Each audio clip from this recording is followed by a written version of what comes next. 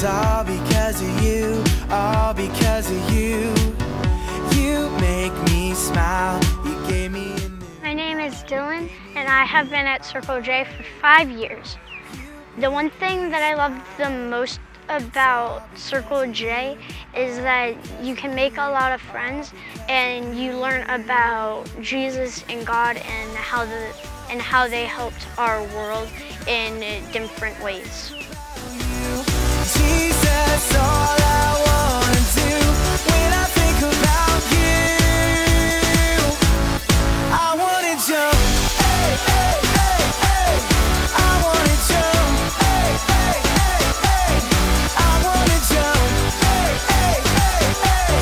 I wanna jump when I think about... My name is George Spence, and this is my first year at Circle J as a 5th grade teacher.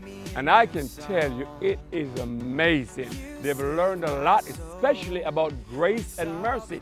And they've put it into practice here at Circle J. There are a lot of camps before, but this is second to none. This is absolutely amazing, phenomenal. And I should encourage all parents to have their kids come to Circle J. Circle J is just off the chain. All because of you.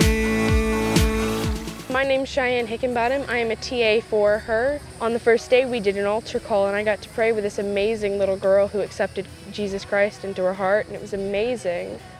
My name is Rebecca Hickenbottom, and this is my first year teaching at Circle J, and it has been a blessing. These children are wonderful. The experience has been wonderful.